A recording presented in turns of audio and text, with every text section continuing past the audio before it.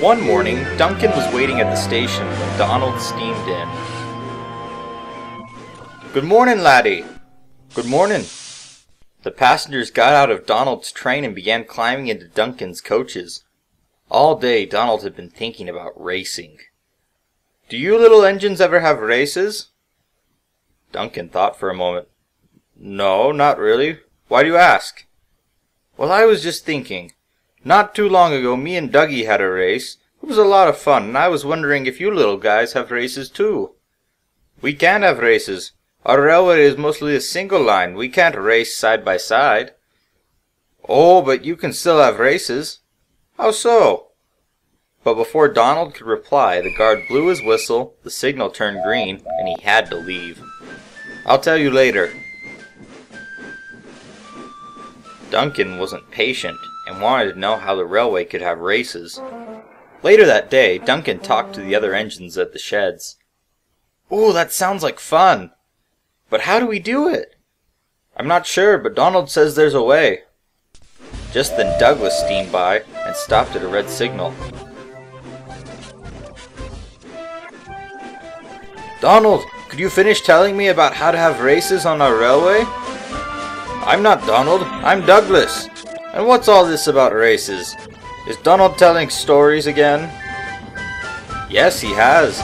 He says you and him once had a race, and that we could have ones on our railway too, even though we only have single track. Do you know how we could do it?" "You could time yourself for each time, and try and see who gets the best time." "I guess that would work. It just wouldn't be as fun." Duke, however, didn't like the idea. "It's dangerous. We could have an accident." "Don't be such a fusspot, Grandpa." Duke glared at Peter Sam. "I have an idea. Why don't we take turns pulling the first train of the day, and we can compare the times of that? We'll have our drivers keep track of times and everything." "Good idea." So the engines talked with their drivers and everything was set. They made the decision of who would get to go first. Sir Handel, then Duncan, Peter Sam, Skarloey, Rusty, and then Rheneas. Duke was still against the racing. One morning, some of the engines waited at the big station, and the rest of the engines at Lakeside. Sir Handel was coupled up to the coaches, and he waited impatiently. "Come on, come on!" Finally he could go. He started with a roar as he hurried out of the station. Sir Handel hurried down the line. "Faster, faster! You'll burst your safety valve," his driver warned him. Sir Handel tried to go fast, but his driver slowed him down. He was still having a good time, though. Sir Handel raced past Duke at a station. "Bye-bye, Grandpa." Duke thought it was ridiculous.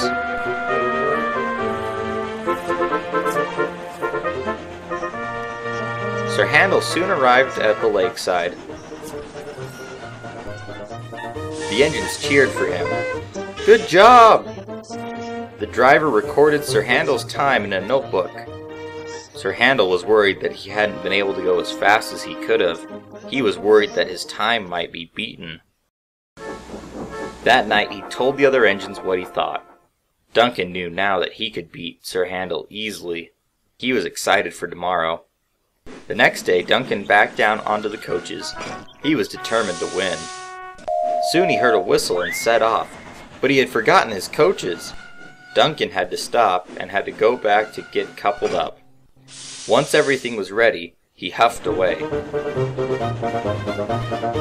Duncan raced down the line as fast as he could. "I can do it! I can do it!" His driver noticed that Duncan was going too fast and that Duncan had too much steam. But his driver was just like Duncan and wanted to win as well, so he let Duncan go faster.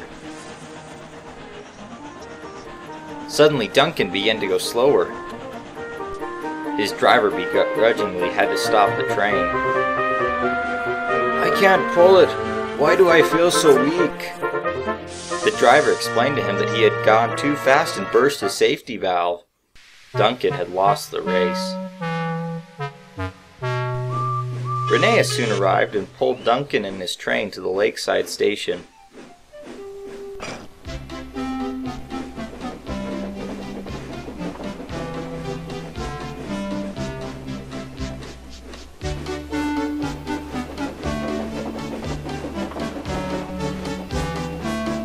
Afterwards, Rheneas pulled Duncan back to the sheds. That night, the engines concluded to have no more races. "Finally, all of you had gotten back to your senses." The other engines just ignored him. They wished that they could still race, but it was causing too many problems. However, Sir Handel was still happy. "It looks like I'm going to hold the record for the fastest engine for a long time," he told the other engines. They rolled their eyes, but couldn't help but smile.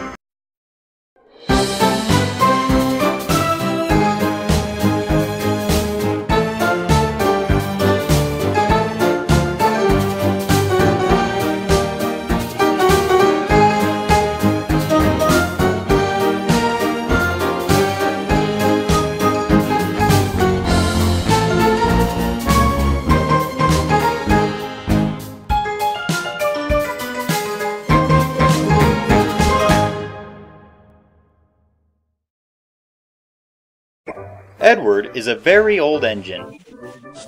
He has worked on the island for many years. He is the most trusted engine on the railway. If there is ever a problem, Sir Topham Hatt always looks to Edward for suggestions. One day, Donald and Douglas had been working in the yard. Edward pulled in. "Hello, have you seen Sir Topham Hatt?" "We haven't." Just then, Sir Topham Hatt's car pulled up.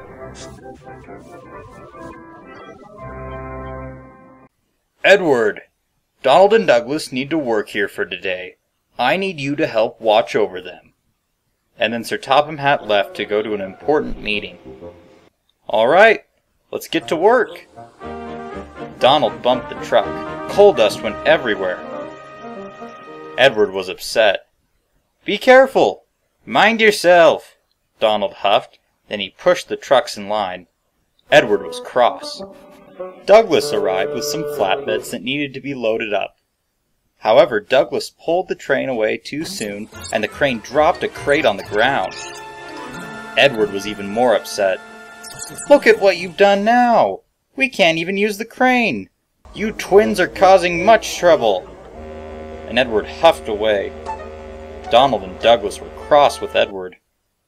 Edward had to take a train to the vicarage orchard. Edward saw Trevor and BoCo there. "Donald and Douglas are causing so much trouble," Edward complained. "Sounds like you've got twin troubles." "They're probably just doing it to get attention, just like Bill and Ben." Edward thought about that for a moment. "Maybe if I can get them some positive attention to make them work harder, then maybe they'd act better." Edward puffed away. "Let's hope he knows what he's doing."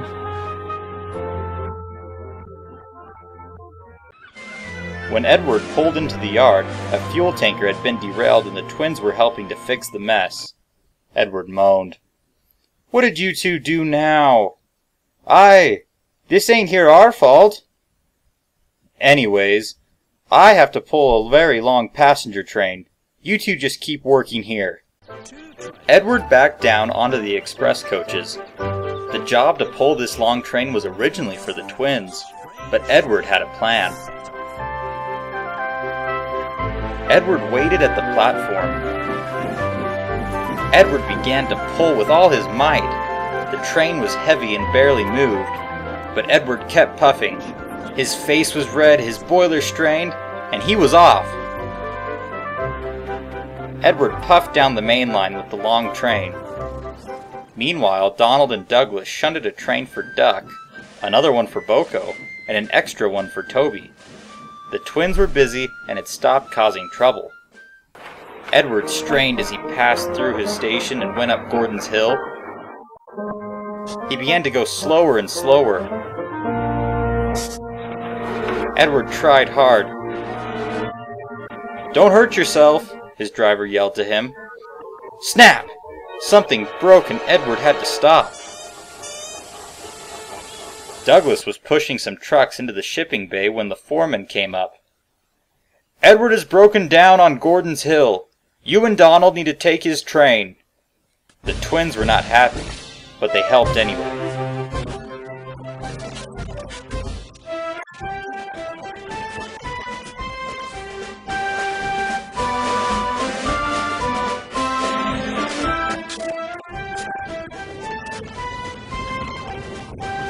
They soon arrived at Gordon's Hill. Donald and Douglas were coupled up to the train. Together, without much effort, the twins puffed over the hill. The passengers were very happy. Soon, Donald and Douglas arrived at the narrow gauge terminal. The passengers got out to cheer and thank the twins. Sir Handel and Peter Sam were surprised at what they were seeing. Donald and Douglas felt very proud for coming to the rescue of the passengers. And Edward was pleased that he had done a good job.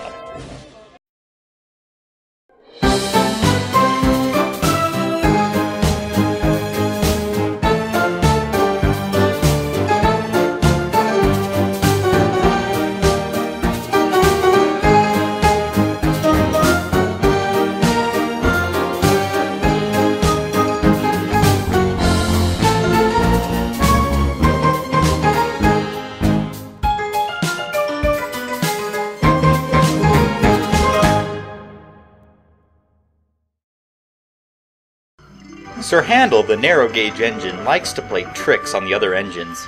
He loves their reactions. The other engines, however, do not like his jokes. Sir Handel often gets into trouble by doing these pranks. It was autumn on the island of Sodor, and it was beginning to be very cold outside. The sky seemed gray and gloomy, but the engines still puffed up and down the line with their day's work. There were less passengers sightseeing tours with the weather, and now there was more slate and goods trains. The little engines all knew that Halloween was coming up. They also knew that Sir Handel would be up to his old tricks.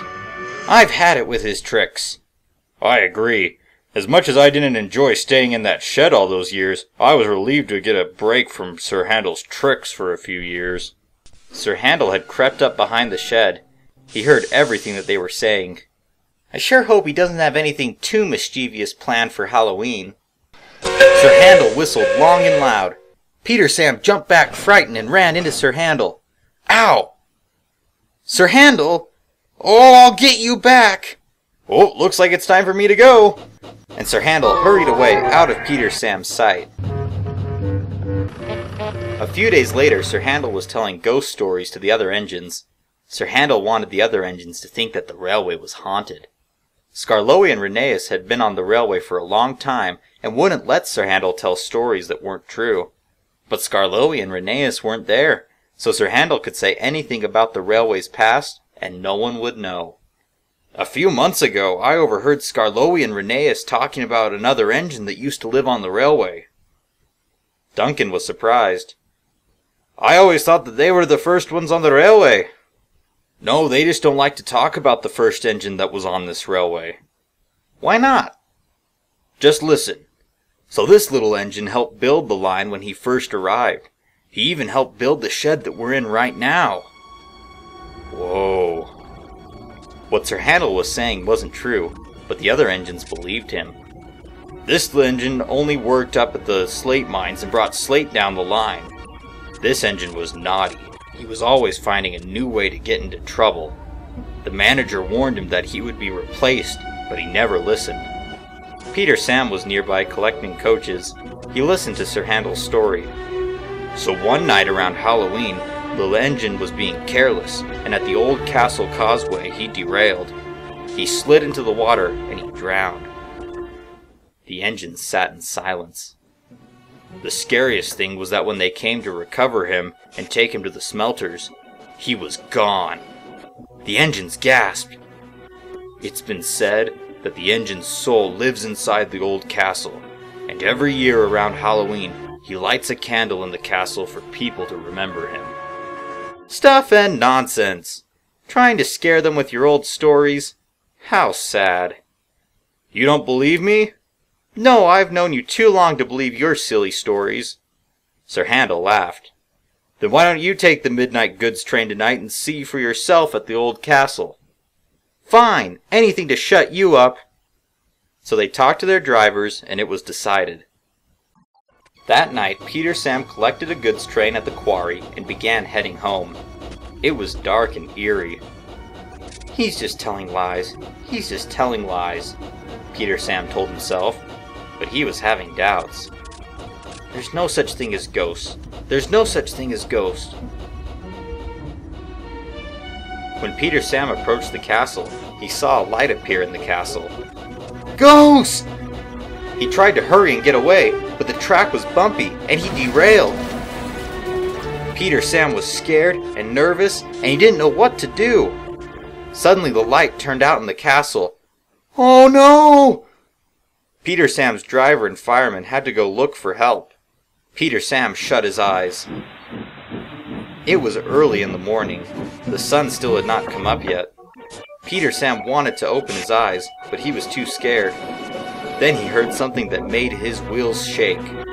Peter Sam, said a mysterious voice.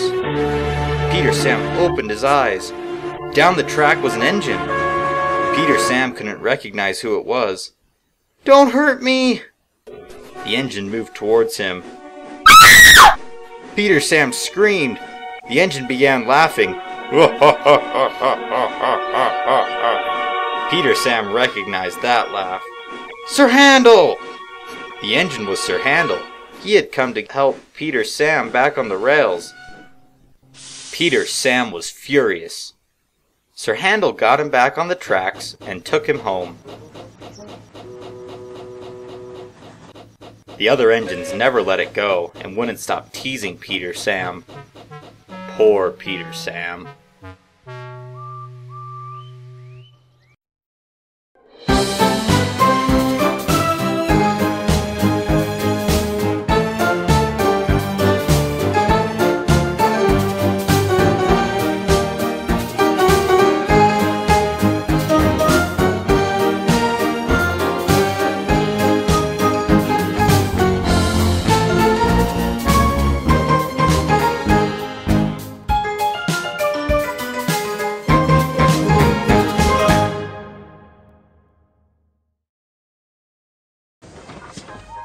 The island of Sodor was a winter wonderland.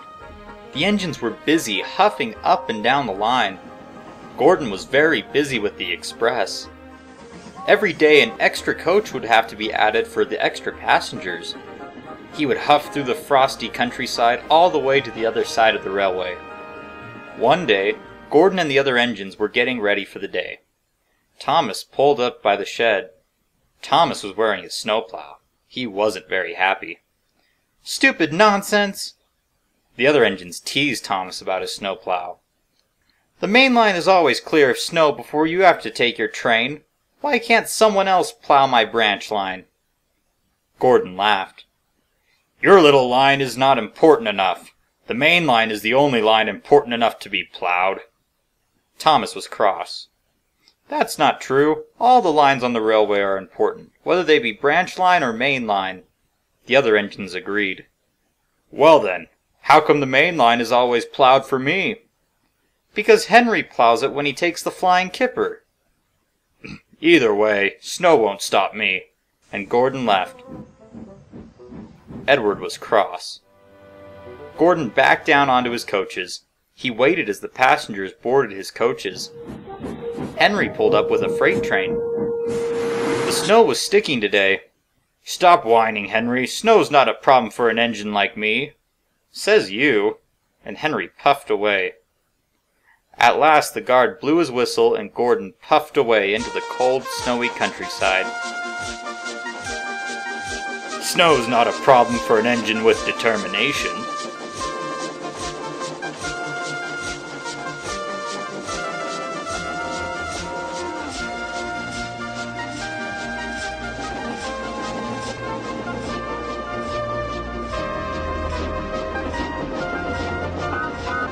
There is a road on top of Henry's tunnel.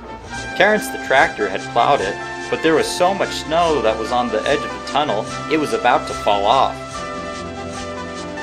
Gordon rushed towards the tunnel. He blew his whistle long and loud. The snow fell off the tunnel right onto Gordon. When they came out of the other end, Gordon stopped. He felt very dirty. His driver looked him over. "You look like a very dirty engine, Gordon." "But snow's not dirty." "But the smoke from steam engines on the snow is dirty." Gordon moaned. "Oh, the indignity." "We'll get a wash down when we're done." The driver hopped into the cab, and Gordon set off. On the way, Gordon passed Edward and Thomas. He felt very silly. When he was finished, he went to the washdown.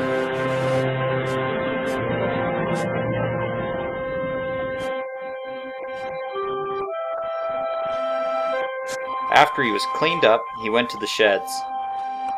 That night, Gordon was in the back of the shed as he listened to the other engines talk. Snow is nothing to an engine with determination, especially when you're a big blue engine. Gordon felt silly for being so arrogant.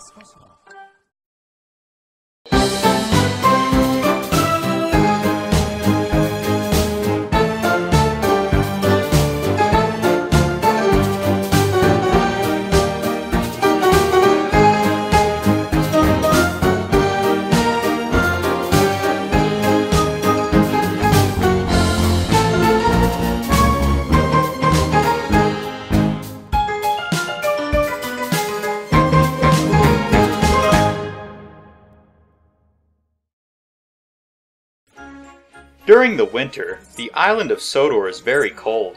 Sometimes the engines deliver lots of coal to the station so they can keep warm during the long freezing nights. One day, Duck pulled into Knapford Station. Duck saw his friend Mrs. Kindly on the platform. "Good morning, ma'am," said Duck to the kind lady. "I'm afraid it's not such a good morning," said Mrs. Kindly.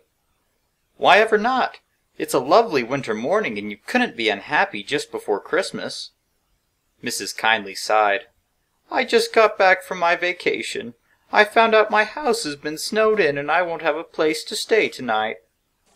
Duck was worried for his friend. The guard blew his whistle and Duck puffed away. "What can I do? What can I do for my friend?" Duck pulled into Wellsworth Station. Toby was waiting there. "Hello, Duck." "Hello, Toby.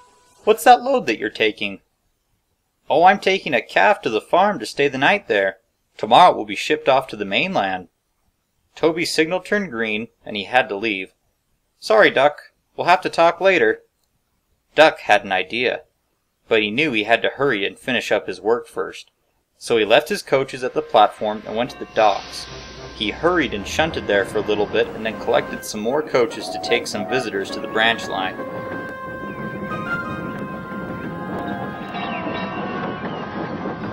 On the way back, he stopped at the farm. Duck explained to the farmer about Mrs. Kindly's predicament. Duck thought that Mrs. Kindly could stay at the farm for the night since the calf also got to stay. The farmer laughed. "Mrs. Kindly wouldn't like sleeping in a barn. You know what? See if maybe she can stay at the station for a night or two." Duck thanked the farmer and left.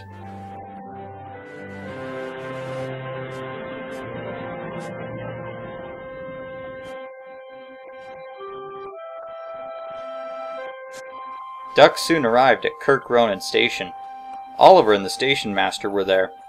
Duck told them about his concerns with Mrs. Kindly. "I'm afraid I can't help. It's against the railway's policies." Duck sighed.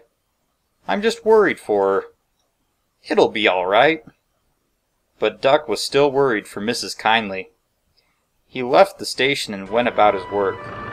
Duck tried as many places as he could, but no one had room to help Mrs. Kindly. Duck pulled into Knapford Station. Sir Topham Hatt was on the platform. He was going to take the express to the mainland. "Hello, sir." "Oh, good morning, Duck. You seem a little bit down. What's the matter?" Duck told him about Mrs. Kindly's dilemma. "Oh, I see. You know, I will be away for a few days. I think my wife Lady Hat would enjoy Mrs. Kindly's company for a few days until we can get her house cleared." Duck was very happy to hear this. He went off to go tell others the good news. Over the next few days, Mrs. Kindly enjoyed spending time at the Hat Manor. When Sir Topham Hatt came back from the mainland, Mrs. Kindly's house was cleared, and Duck took her in a special train to her house. When Mrs. Kindly got out of the coach, she talked to Duck. "Thank you for helping me. I don't know what I would have done without you." Duck smiled. "Just doing some acts of kindness." Hello, I'm Butch the Breakdown Lorry. If you enjoyed this video, click the subscribe button to subscribe for more Thomas and Friends videos. You can also check out more videos on our YouTube channel by clicking the Visit Channel button. If you want to learn more about the up-and-coming latest adventures from Sodor, and to find out about the latest updates, then click the News Blog button. You can also check out the Google Plus and our Facebook page by clicking a link in the description. We hope to see you again soon. Come back often for more videos.